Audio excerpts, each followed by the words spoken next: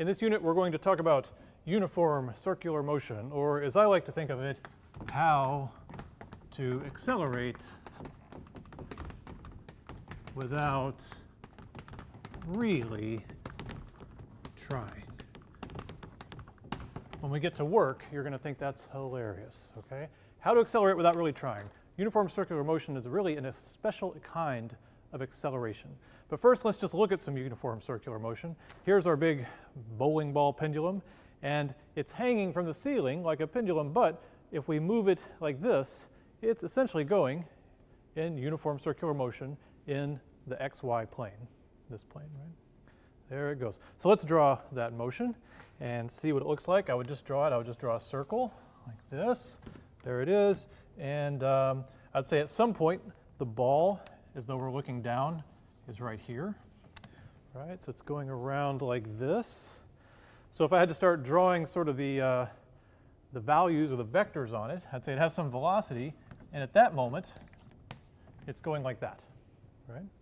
So let's now think a little bit about this motion. How would we describe it? Well, one, what does the circular part mean? It's going in a circular path. So surprise, surprise, uniform circular motion means it goes in a circle. But it's the uniform part that's really interesting that we want to talk about. What that means is it has a constant speed.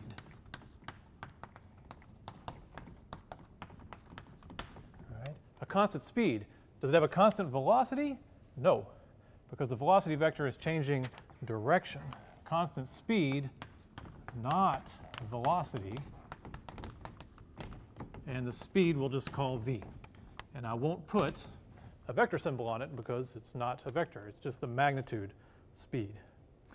So what is interesting though is here the velocity vector looks like that.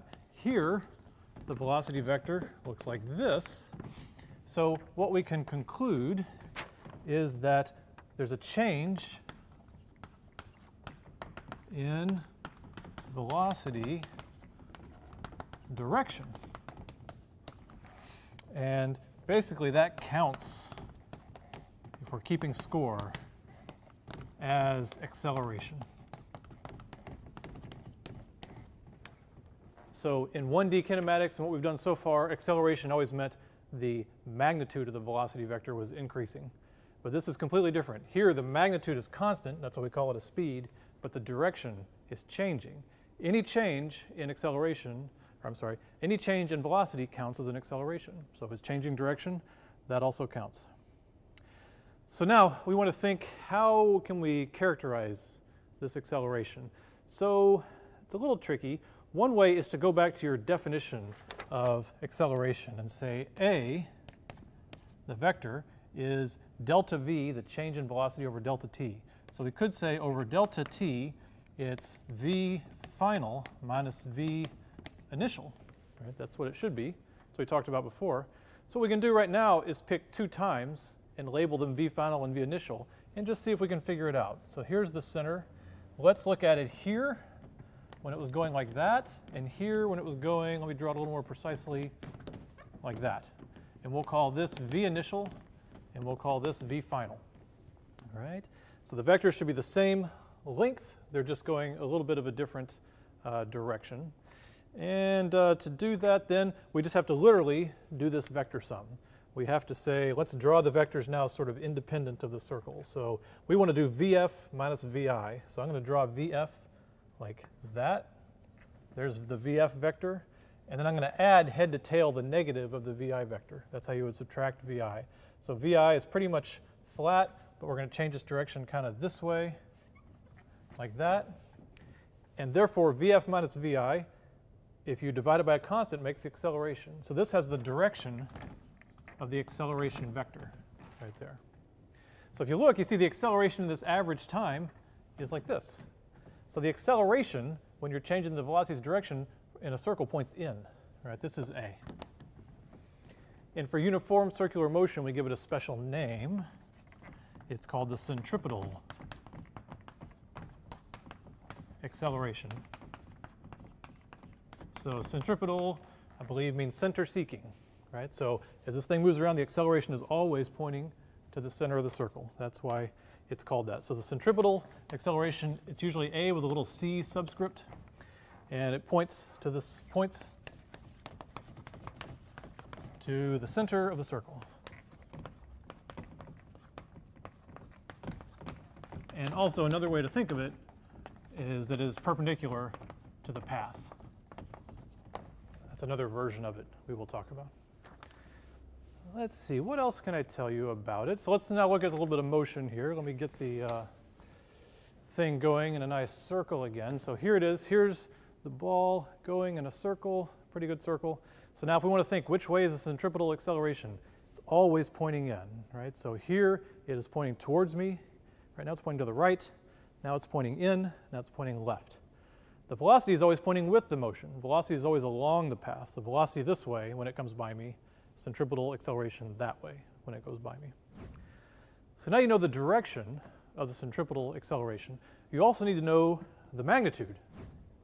I mean, if it's just a change in direction, does it have a value in meters per second squared? The answer is yes, it does. Even though it's not a change in the magnitude, just a change in the direction, it still has a value, and it's equal to this. AC, the magnitude, is the speed squared over the radius. If we give the circle a radius r, it's v squared over r. And you probably want to know where that comes from. And I'm just not going to tell you. It's too complicated and not worth it and weird and confusing. So just trust me, it's v squared over r. You really got to know. I mean, okay, here's how you can get it. It's very complicated. It's very unsatisfying. But let me show you how we can do it. So let's erase some of our definitions here. If you really got to know the magnitude, you can kind of think of it like this. I'm probably going to need a new drawing, but you asked for it. So let's imagine here we got our circular motion like that, and let's put it on a Cartesian coordinate system like this, where that's plus x and that's plus y, just because that's how my notes are. Okay, and I'm doing this, so I get to do it how I want. And let's pick a point in time like right here. There we go. So at this point in time, oh no, let's not pick that point in time. Let's pick maybe there, right? So there's the line to the center. There's the radius r, right? What else have we got here? We could also describe this thing's x and y position with this triangle.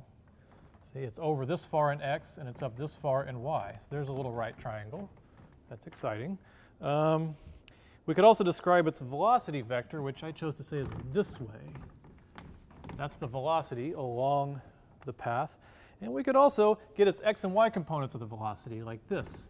There's Vx, and there is Vy. I told you didn't want to look at this. You think you know better.